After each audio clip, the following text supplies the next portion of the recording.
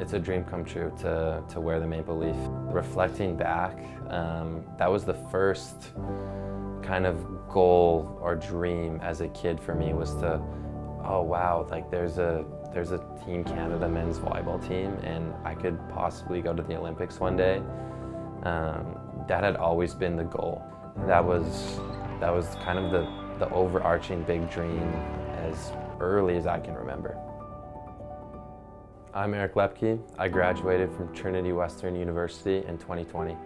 I currently play for the men's senior volleyball team in Canada.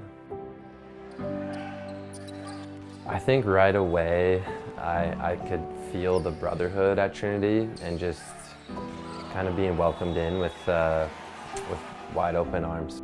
It felt really natural for me. I felt like the guys were, yeah, just kind of like brothers from day one. And looking back and now playing on different teams overseas, that's something that is really, really rare. And I think a big reason in my mind why Trinity has had a lot of success is because of the tightness and just how unified the team is as a whole.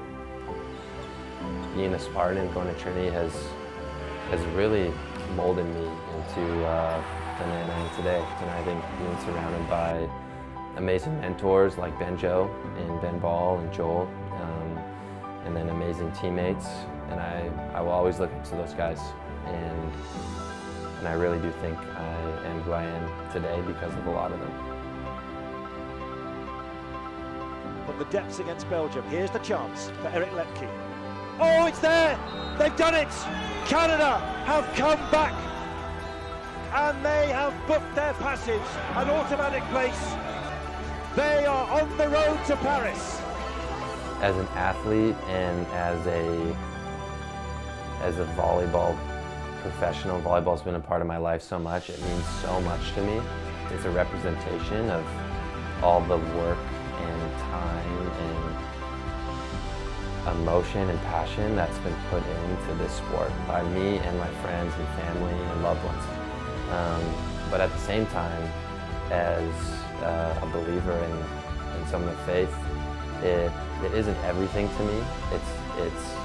It's an honor, but I think first and foremost my identity is in Jesus. So if that makes sense, I hope it does. But that's how I kind of see it. I see it as just gravy, as just a blessing, and I'm just super grateful for the opportunity.